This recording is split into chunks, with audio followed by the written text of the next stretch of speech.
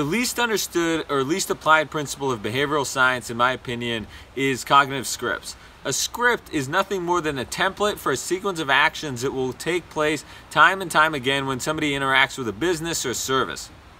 Hence, it's imperative that you, at the outset of a customer forming their relationship with you, enable them to create a script that is comprised of the highest value actions that they can take inside of your ecosystem.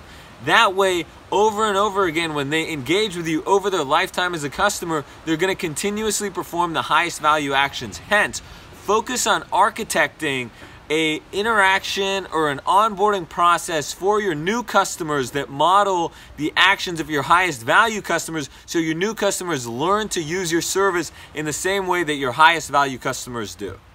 The most underrated human bias is cognitive fluency. If you're not familiar with it, the concept behind cognitive fluency is that when you make an environment, whether it's a digital environment or physical environment, difficult for people, it actually causes them to slow down and try to reassess the situation, because it sets off this kind of cognitive alarm in our brains. And in contrast, when you make something cognitively fluent, it's easy for people to understand and comprehend, and it's going to make it that much more likely for them to take the desired action that you have. And when we're thinking about cognitive fluency in the context of marketing pieces that we design, there's two key aspects. So one is on the messaging side, that we want to make sure there's cognitive fluency there. And Joanne, I'd love to understand what are the things that you think about making cognitive fluency content. It's critical to good messaging. If you want people to be able to make a gut decision, you need to make it as easy as possible to understand what you're saying. And you can't just march ahead with whatever description the company has given you, how they describe the environment and the solution and the problem. You actually need to talk to the customers and see what words they're using, because it's far more familiar when you use those words back to them, that they'll understand immediately what you're talking about. And so you need to simplify. You need to use words that are appropriate to the level of the audience that you're speaking with, and you just need to make it easy for them to digest it. Yeah, it's we call it going outside of the bubble. So the bubble is usually the environment where you're sitting with the client, coming up with messaging and actually going and talking to the audience and figuring out what language they use. Awesome, and it also obviously shows up really importantly in design.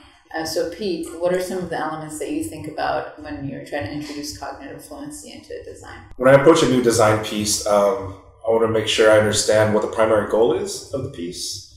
I want to establish a hierarchy with minimal distractions. And to do this, I use a couple of principles. I use contrast, typography, and color to make sure the design or UI is cognitively fluent. Awesome.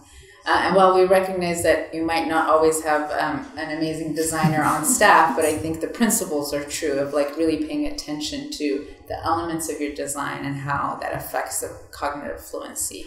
Right. And then when you have an environment that has really great copy and really great design that isn't distracting to the user, then you can take your behavioral science intervention and drop it in and be assured that you're leveraging loss aversion or you're leveraging endowment instead of having the user be distracted by the environment.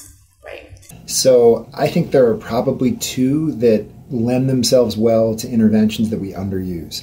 The first is leveraging social connectedness. I don't think we think very often or well about the influence that people's social networks have on them. Not online social networks, but actually friends and family. So the idea is, how do we leverage social spillover and people influencing people, and specifically people helping people? In my research, I focus on the social network of adults who care about kids to support kids' achievement. But you can see this in lots of different domains, and I don't think we immediately put that on the list of behavioral tools for helping people make better choices. And the second one is procedural fairness. So procedural fairness is people's perception that the process that led to a rule or an outcome was fair and impartial. There are a bunch of components to it, like process control and neutrality and trust. But I think that we don't think of that as a tool for behavioral interventions, when a lot of what we are interested in doing, whether it's increasing tax compliance, increasing student behavior in class, decreasing littering, even increasing medication adherence and prescription compliance. I think procedural fairness is a tool that I don't think we appreciate enough when we develop interventions. I think an underappreciated principle in behavioral economics is the power of relativity. Now, relativity is generally appreciated, but the extent by which it drives our decisions is not. Let me give you an example.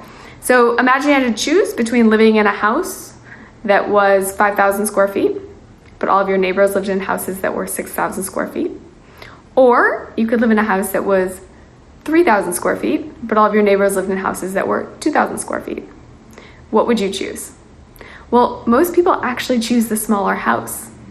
Why? Because our intuition is that if all of our neighbors had bigger houses than us, it would make us sad, pretty disappointed. You look over and you're like, Jane's got a bigger house. It kind of makes me feel like I'm not doing well enough, or I need to improve. Maybe I need to work harder. So our intuition is that other people will determine some of our happiness. And this actually turns out to be correct. These houses are what's called positional goods. And positional goods help drive consumption because we quickly understand how we're doing.